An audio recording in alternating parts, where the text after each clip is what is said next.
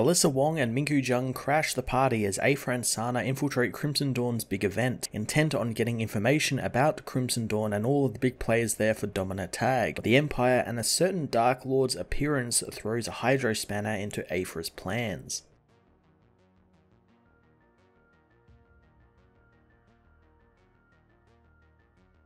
Alyssa Wong manages to do something here which many multi-part book events completely get wrong, and that's match up with what's happening in her book with another book out this week, that being War of the Bounty Hunters issue 2, and do so quite flawlessly. I thoroughly enjoyed seeing the same set of events from different perspectives across these two books, with Alyssa naturally focusing on Aphra and Sana and Lucky and Ariel, continuing her own plots with these characters really well in fun different ways that gives us a good look at the who's who of the event. I thoroughly enjoyed the ending with Vader making a surprise appearance and Aphra getting all serious for a moment there thanks to her PTSD suffered at the hands of him, and hopefully over the course of this event or maybe even after it, Aphra gets a chance to kind of unpack all of that for once and deal with it head on.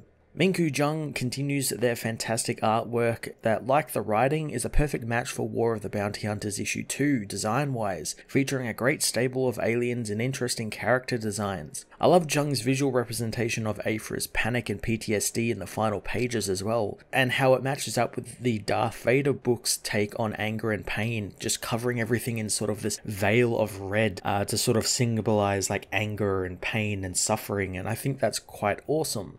Dr. Aphra issue 12 was a really fun inclusion to the War of the Bounty Hunters storyline, achieving something seldom seen in big events to give us an issue that is a flawless expansion on the main storyline of the event, while also continuing its own storylines in interesting ways. I'm going to give this issue a 10 out of 10.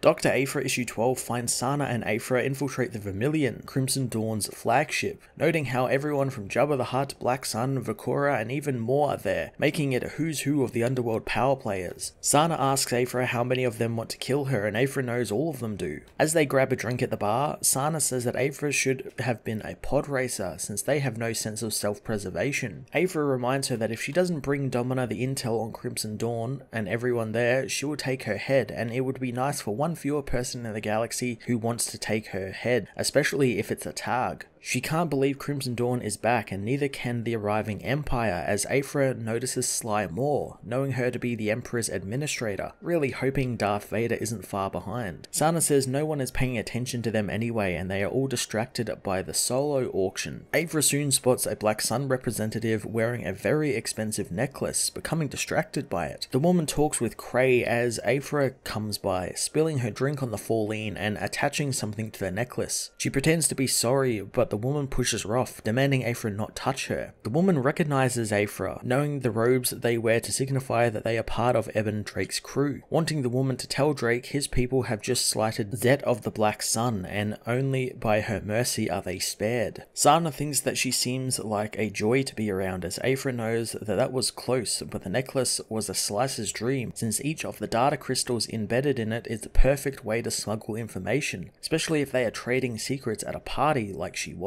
She knows that she didn't get the necklace, but she gave the woman something in return as she activates the bug she put in the necklace. Elsewhere at the party, Just Lucky and Ariel arrive, spotting Cray in the party. Ariel knows it's too risky to take out the trader there, wanting to wait until the auction starts to get him alone. Lucky notes how the man has gotten old, but Ariel says that he's a seasoned killer and they will take any advantage they can get on him. Sana meanwhile finds it amazing no one has killed each other yet, and between her and Aphra, they have double-crossed probably everyone in the room, and it's only a matter of time before it all explodes. Aphra knows that everyone has double-crossed everyone, which is what makes it interesting as she activates the bug she put on the Black Sun representative's necklace, finding that she has gone to the bathroom to clean her gown, proclaiming that she will murder Eben next time she sees him. Sana wants to go and take her down, but Aphra tells her to relax and act cool since no one there knows who they are. A hooded man suddenly grabs Aphra's arm, saying that he knows her name is Shelley Aphra, knowing her to be a thief, and while they don't know who Sana is, she needs to take her hand off her blaster since this isn't the sort of place they want to start shooting. Sana demands the being let go of Aphra, so they do, as the woman says that she may be a thief, but she's a noted archaeologist as well, and she knows her history, like how she recognizes his voice from the Battle of Coruscant holovids, knowing the man to be one of the cloned soldiers. The man says he's not a cloned soldier, but he's someone else, and someone she wants on her side. The man says that if the women help him, he won't go and tell Crimson Dawn's guards the notorious thief Shelly Aphra is there scoping out the place, which will lead to everyone tearing her apart. Aphra wonders what he wants, so the man says a diversion, giving Aphra a comm button that he will activate it, and when it is activated, she'll know to distract the guards. Kira soon takes the sage, welcoming everyone to the party, knowing that many had dealings with Crimson Dawn in the past, but now they are back, and they want the people to know who they are and what they can offer them, showing that Crimson Dawn has achieved what no one else could, presenting the Carbonite frozen Han Solo, wanting to start the bidding at 100,000 credits. Cray leaves the room, so Ariel and Lucky follow, finding the man is expecting his proteges, knowing it's been a while since he's seen them. He attacks with his staff, knowing that they were coming for him since after all, he trained them. Cray can see that Lucky has grown, but Ariel not so much, as the boy comes for his old master. Lucky knows that he's just baiting Ariel, and the man knows it's working.